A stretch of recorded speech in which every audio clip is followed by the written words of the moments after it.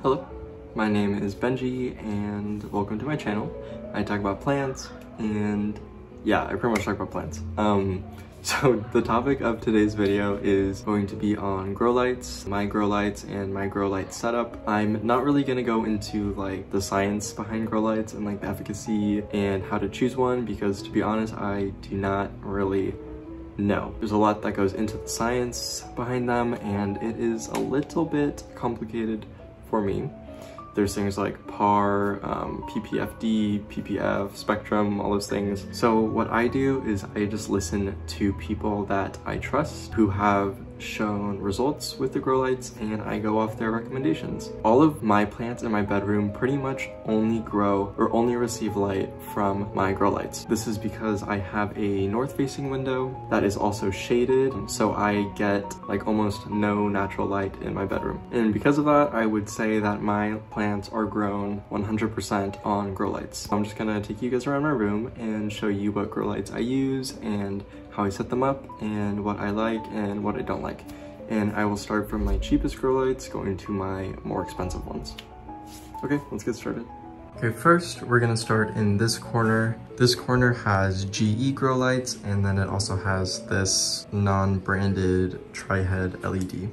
So this lamp contains the first grow light. This is a GE 10 watt grow light and I believe it's only like $12 and it's pretty bright. It's not amazing, but I would say you could probably grow like 1 to 3 plants under it. I just use it to kind of provide an extra little bit of light. I just have this lamp that I really like, so I just decided to put a grow light in it. So these two lights here that I have suspended are also GE grow lights, but they're more expensive.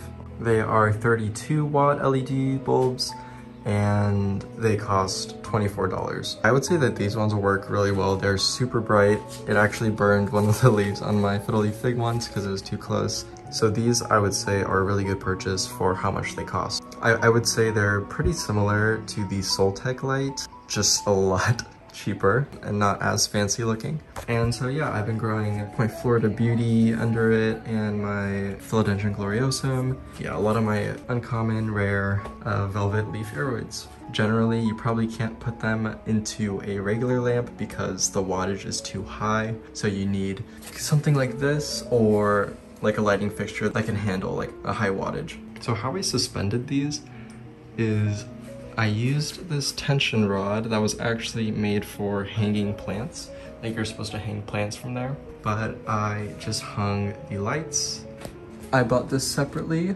I'll link it down below. I think the two were like less than $10. And yeah, so I just screwed them onto these things and then I twisted them around the hanger. And yeah, I just have them plugged in and they're hanging like that.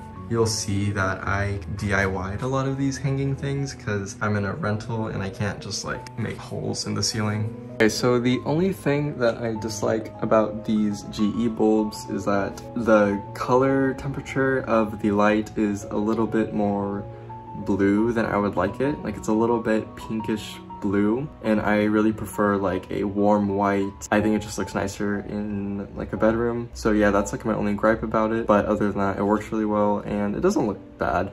It just doesn't match like the rest of my lights. So this tri-head LED costs about $25. What I like about it is that it's really easy to put anywhere. It's really adjustable, so you can pretty much put it on any like shelf or table that you have. And I also like that it has 3 bendable lights, so you can kind of maneuver it to where you need light. The only thing I would say is that it's not very attractive. It's pretty bright, it's worth the money, and a great beginner grow light if you want to like grow some plants in a really dark area, but it's not very pretty, to be honest. But I would generally recommend it for like utility, cost effectiveness, and like brightness, pretty much. So this next light is $16, so I didn't really go in the order that I said I would. So I can't remember exactly what this one is called, but it's just like an LED panel of lights and the light is really warm. I'm growing my sphagnum moss with my variegated string of hearts. I think I'll do a video on how to grow live sphagnum moss from dried moss. It's super cool. I love how it looks. Okay, let's get back to the light. This light is $16 and it's actually pretty strong. Obviously you can see I'm getting some pretty good growth from my string of hearts and my moss. I'm also using it for one of my rubber plants. So what I did was I used zip ties and I pretty much just stuck them through like these holes. It has holes like this right here, and then I just tied it around this part of my shelf. And yeah, I just did it for this other corner too. It's super yellow, so if you don't like that yellow color, then I wouldn't really recommend it. So the next light that I have that I use a lot of is called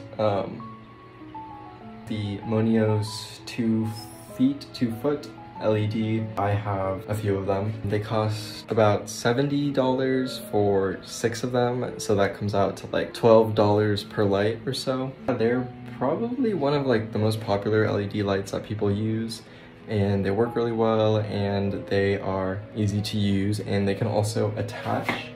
For example, this one is connected to this one and this one is connected to this one. They're all on the same outlet, which is really nice and makes it a lot easier to set up because you don't have to worry about so many outlets. I kind of have these lights sort of everywhere. So the way I mount these is kind of funny. I'm using adhesive hooks, but I actually would not recommend these ones because these are only 1 pound hooks. I have had a problem with them falling off before, just one time, and it hasn't happened again. So if you want to hang your lights like this, I'd recommend that you use a stronger adhesive hook. I know that they have them available on Amazon that can hold up to like 15 pounds. So if you use that, that should be fine. These lights also come with self-adhesive strips that you can like attach onto the light and then attach onto whatever surface, but I really would not recommend those because they do fall. Like, I have not met someone who's used them for an extended period of time and had them not fall. So I really recommend that you do not use those. So I have this shelf that has like this metal grid. So what I did was I used what it already comes with, these like little clips and this hook, and then I just zip tied it to the shelf. And then I use it to light all of my like little propagations and stuff. All of these have been growing under these 2 lights and they work really well, as you can see. Over here, I did something kind of funky. Like the other ones, I have these self-adhesive hooks, but then I use twine to suspend it downwards to get closer to the plants on my shelf. So yeah, you guys gotta get kind of creative when you're trying to hang your lights in a rented space. So the last grow light I use is called a Fluence Ray 44. This is definitely my most expensive light. It's around $200. One of my favorite YouTubers slash like bloggers who goes by Here But Not on YouTube and Instagram and on his blog post, he uses this light and recommends it, and so far I really like it. This is where I kind of grow like a lot of my favorite plants. My dad did this for me. This is a folding table that he drilled holes in and then used like these metal bars and then bent them to create a hanging bar for my lights. I do recommend this light. It's super bright. It covers a really large area and it is very attractive, which I enjoy. So like the other ones, I suspended it with zip ties. The good thing about this light is that it's super light, so you could probably even hang it from like a curtain rod or something. My plants are growing on grow lights and they're all looking extremely happy. Yeah, so I recommend these. And also a lot of people ask what grow light I give my Monstera, and it is just this Monios light. I will leave links for all of the lights in the description below. If you have any questions, like always, leave them in the comments and I will do my best to respond to them. I really do try to respond to every single comment, but sometimes I don't really know how to respond. So if you ask like a really direct question, I will more than likely answer you. Oh, also I just want to say that like a few videos ago, I was talking about how I almost had 3,000 subscribers and now I have over 6,000, which is super crazy. And I really appreciate it. And thank you to everyone who leaves like really nice comments, because you guys are seriously like super sweet and it really makes my day when I see those.